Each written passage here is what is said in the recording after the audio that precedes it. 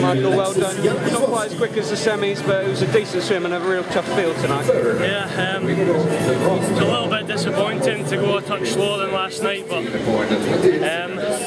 being a 200 swimmer, I find it quite hard to keep my stroke rate up. I had a really good start there, I felt like. So all in all, I'm pretty happy with it. The goal was to make the final in the 100. That's only going to help the 200, so I'm looking forward to that on Sunday. As well, you must be encouraged by your 100 form. Do you feel like long course you could be targeting that maybe sub-60 next season? Or yeah, that's definitely the aim. I'm always going to be a 200 swimmer, but the older I get, the more important that 100 is becoming. You know, in order to get out fast in the first half of the 200. So at the moment, I can't really match these guys in size and in speed. So it's a good excuse to get back in the gym, I guess. Well, good luck for tomorrow, 200. Cheers, thank you. Cheers.